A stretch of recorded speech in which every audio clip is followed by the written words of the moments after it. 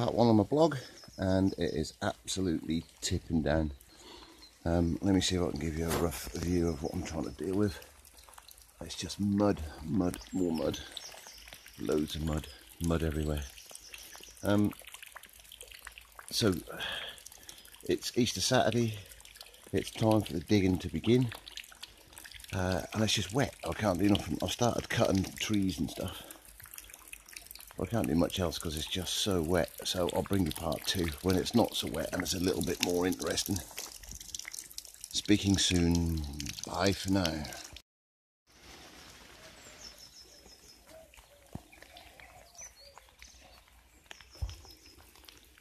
There's a rough idea of what I'm doing. I'm just clearing all this stuff away, and then we get the base in. Hopefully that'll go up quite quickly once we've got all this stuff cleared. All this stuff's got to be cleared. Here's some of the stuff that I have cleared, and I'm just going to leave you with this lovely, lovely little bit of drone. Look at that.